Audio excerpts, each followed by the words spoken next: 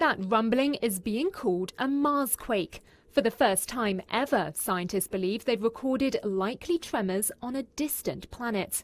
It was picked up 5 months after NASA's InSight touched down on the red planet for its 2-year mission. The robot spacecraft, seen here in this NASA animation, was designed specifically to study the deep interior of a distant world. And scientists from the Jet Propulsion Lab in California believe the tremors came from inside the planet. While further tests are needed to prove that, is the most concrete evidence yet of seismic signals being recorded outside Earth.